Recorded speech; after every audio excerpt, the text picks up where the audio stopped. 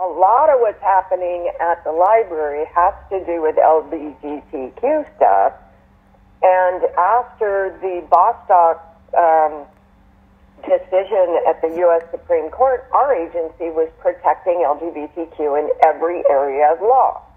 Now, just one of Dunleavy's new, he's had the change out in the AG for over and over, and his most recent one noticed that we were doing that, and he wrote a new opinion on the Bostock and said, you can only do that in matters of employment because we have a work-share agreement with the feds, with the EEOC, and they require it.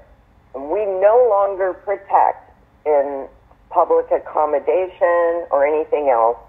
And this is a very sensitive issue for Dunleavy's office.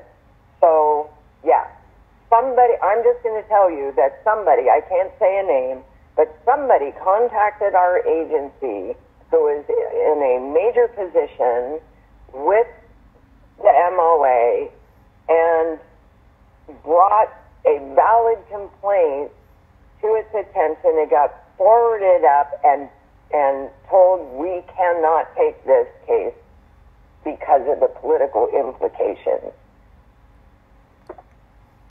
And now it's in court.